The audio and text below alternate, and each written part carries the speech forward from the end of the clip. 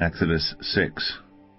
But the Lord said to Moses, Now you shall see what I will do to Pharaoh.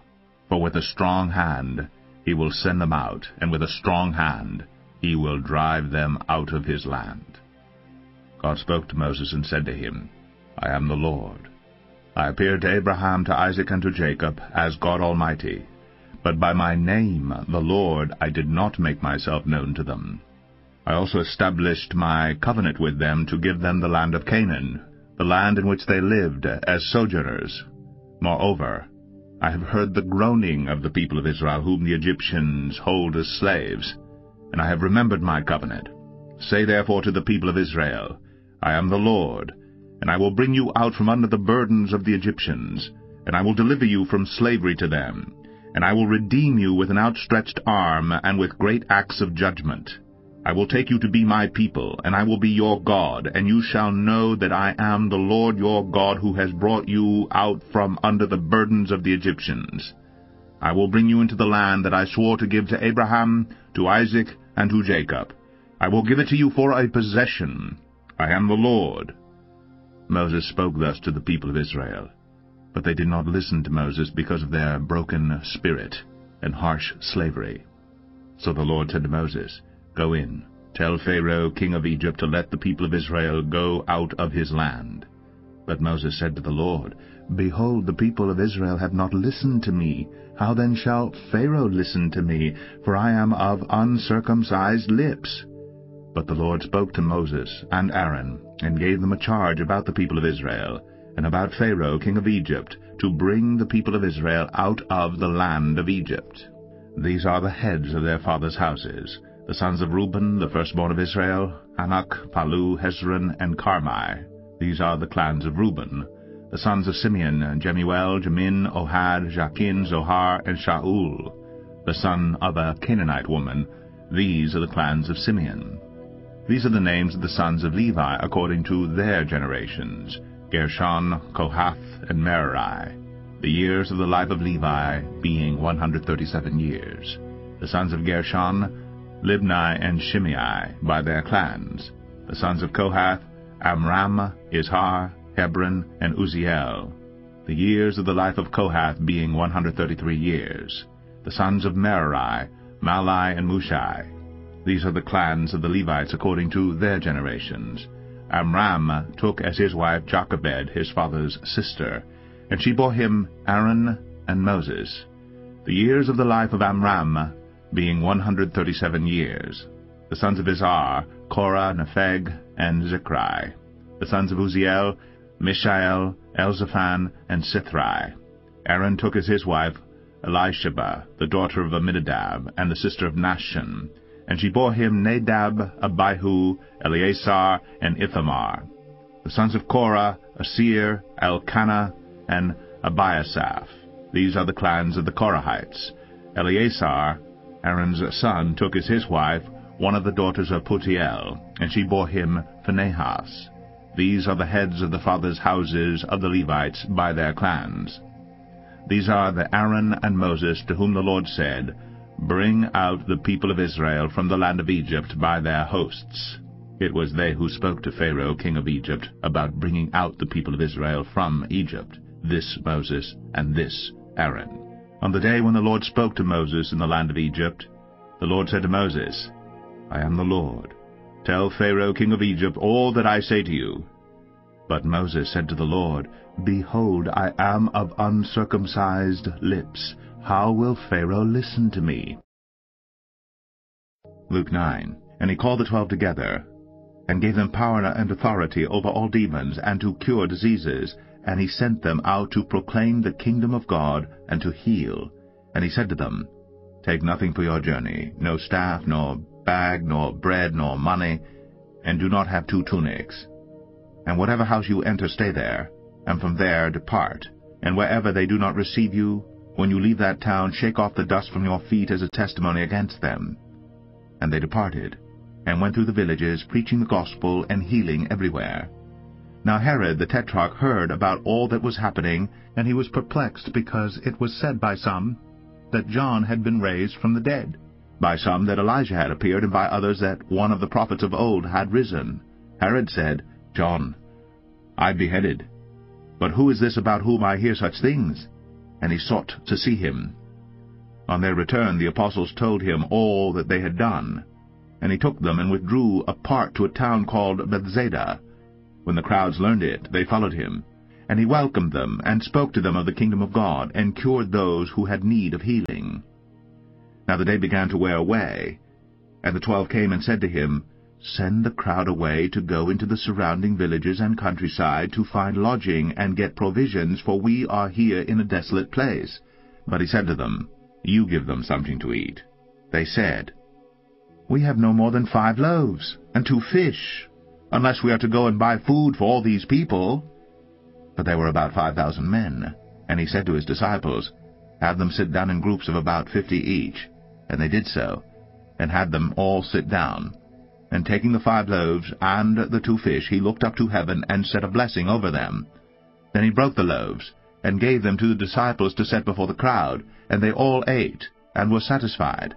And what was left over was picked up, 12 baskets of broken pieces.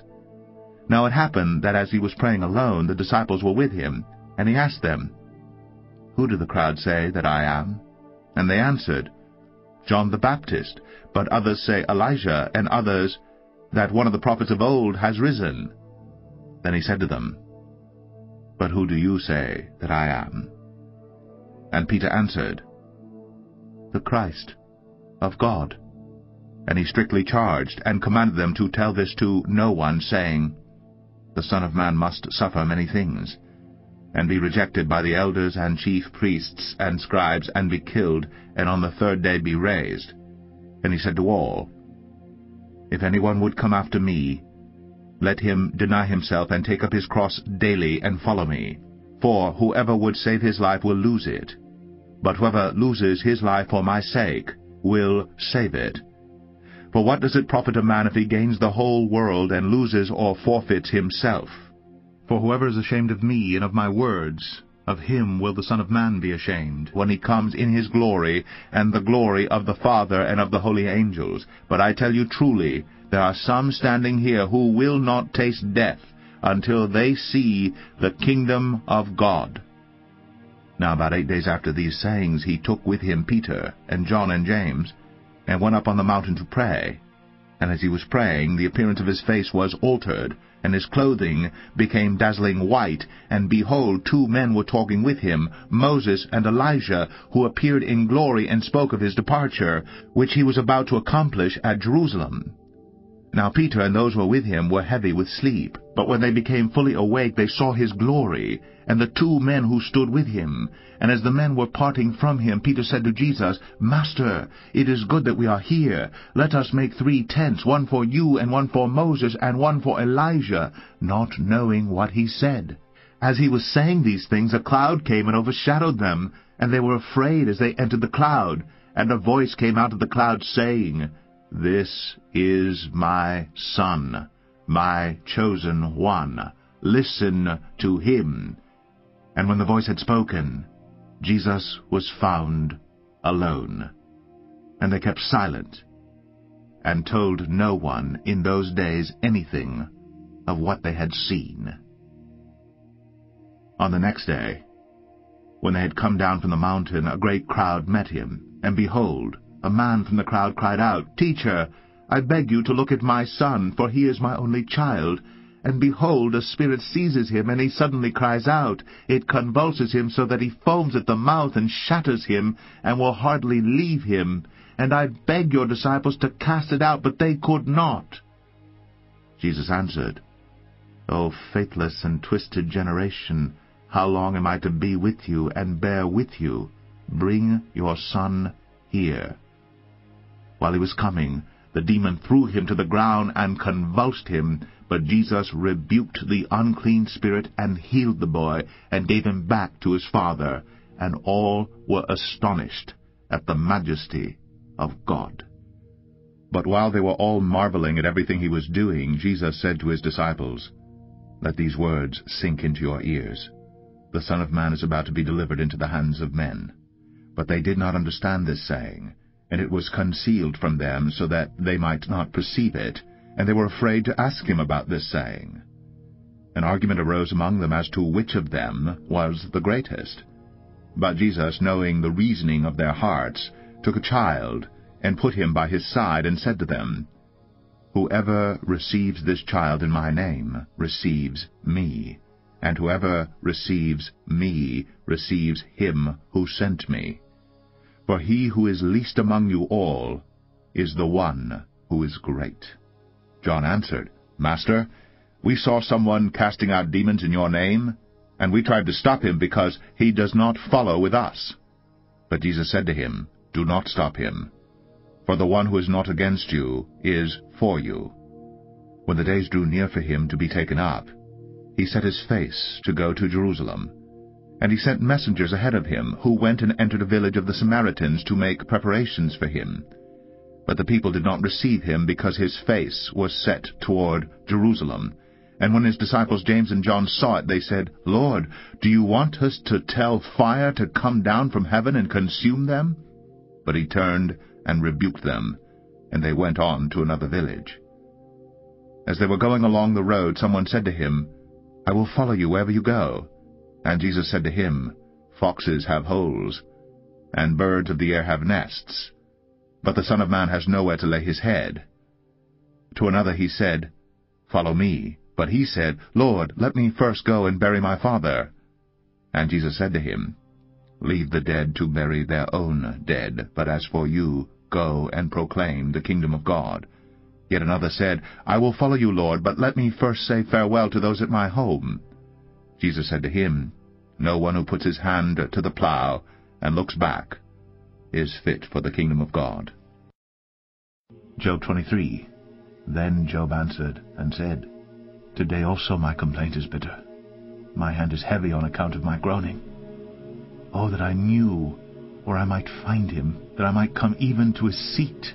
I would lay my case before him and fill my mouth with arguments. I would know what he would answer me, and understand what he would say to me.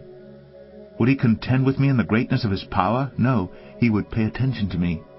There, an upright man could argue with him, and I would be acquitted forever by my judge. Behold, I go forward, but he is not there, and backward, but I do not perceive him.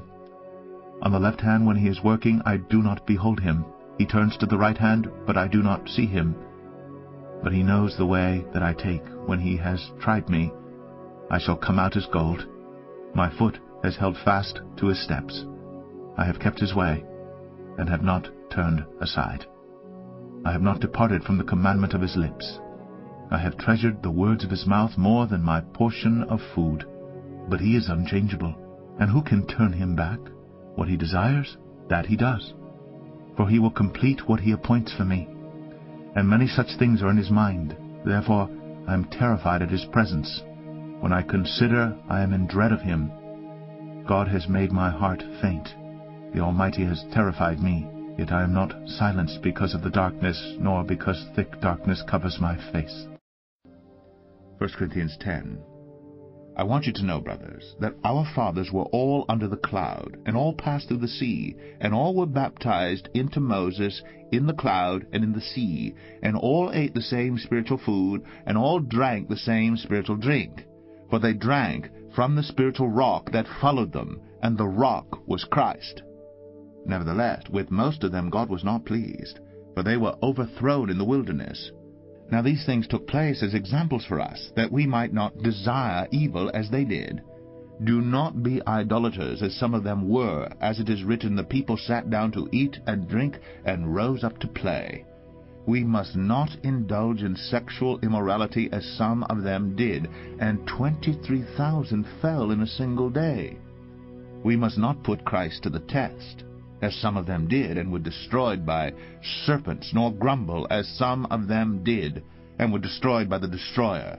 Now these things happened to them as an example, but they were written down for our instruction, on whom the end of the ages has come. Therefore let anyone who thinks that he stands take heed lest he fall.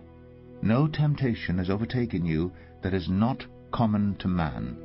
God is faithful, and he will not let you be tempted beyond your ability.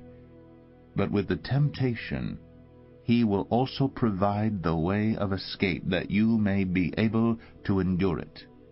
Therefore, my beloved, flee from idolatry. I speak as two sensible people. Judge for yourselves what I say. The cup of blessing that we bless, is it not a participation in the blood of Christ? The bread that we break, is it not a participation in the body of Christ? Because there is one bread, we who are many are one body, for we all partake of the one bread. Consider the people of Israel. Are not those who eat the sacrifices participants in the altar? What do I imply then? That food offered to idols is anything, or that an idol is anything? No. I imply that what pagans sacrifice, they offer to demons and not to God. I do not want you to be participants with demons. You cannot drink the cup of the Lord and the cup of demons. You cannot partake of the table of the Lord and the table of demons. Shall we provoke the Lord to jealousy? Are we stronger than he? All things are lawful, but not all things are helpful. All things are lawful, but not all things build up. Let no one seek his own good, but the good of his neighbor. Eat whatever is sold in the meat market, without raising any question on the ground of conscience. For the earth is the Lord's, and the fullness thereof. If one of the unbelievers invites you to dinner, and you are disposed to go, eat whatever is set before you, without raising any question on the ground of conscience. But if someone says to you, "This has been offered in sacrifice," then do not eat it, for the sake of the one who informed you, and for the sake of conscience. I do not mean your conscience, but his. For why should my liberty be determined by someone else's conscience? If I partake with thankfulness, why am I denounced? Because of that for which I give thanks. So, whatever you eat or drink, or whatever you do, do all to the glory of God. Give no offense to Jews or to Greeks or to the church of God, just as I try to please every one in everything I do, not seeking my own advantage, but that of many, that they may be saved.